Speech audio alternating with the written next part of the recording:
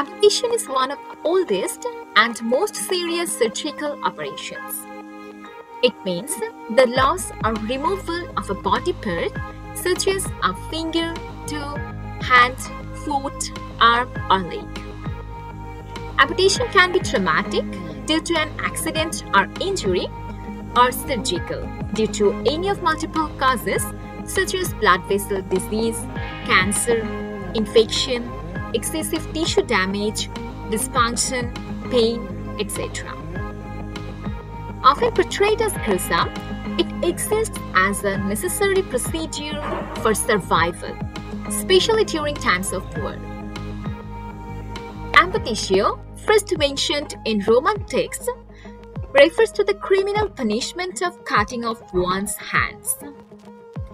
Anthropological evidence credits the earliest amputations to cave paintings uncovered in present-day Spain, France, and New Mexico nearly 36,000 years ago. These paintings are thought to suggest the practice of self-mutilation to appease gods during religious ceremonies. Hippocrates, the great Greek physician, practicing around 460 to 380 BC, recommended amputation for the treatment of gangrene. To control hemorrhage, he advocated the use of cautery and vascular ligatures. In the 1st century AD, Celsus, a Roman encyclopedist, advocated circular surgical amputation through healthy tissue proximal to the area of ischemia. His writings documented ligation of vessels, proximal division of bone in order to allow a flap of skin to cover the stump, and packing the wound with lint soaked in vinegar. As with Celsus, Roman surgeons of that time had a wide array of forceps, scalpels, and saws to operate with.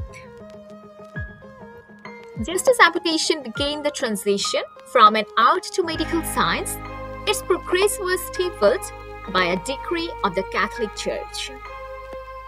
Then Dark Ages came. The surgical and technical advances from Hippocratic, Roman, and Greek times are either forgotten or abandoned.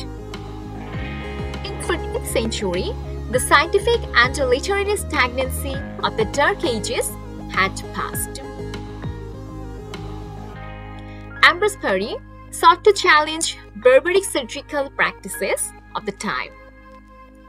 He returned vessel ligation to control hemorrhage. Through his diligent efforts, Parry not only revolutionized amputation practices of his time, but also set a solid foundation for the field of vascular surgery. Parry carried out the first elbow disarticulation procedure in 1536. Sir James Syme reported his procedure for amputation at the ankle in 1843. Morel introduced the tourniquet in 1674, which gave another impetus to amputation surgery.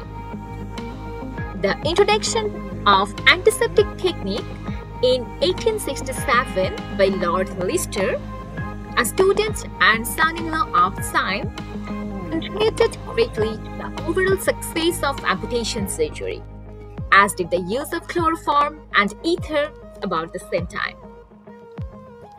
Even today, the challenges overcome by the surgeons who have performed amputations throughout the ages are unparalleled. As the history of surgery progressed, the evolution of amputation has allowed many to escape from a greater affliction.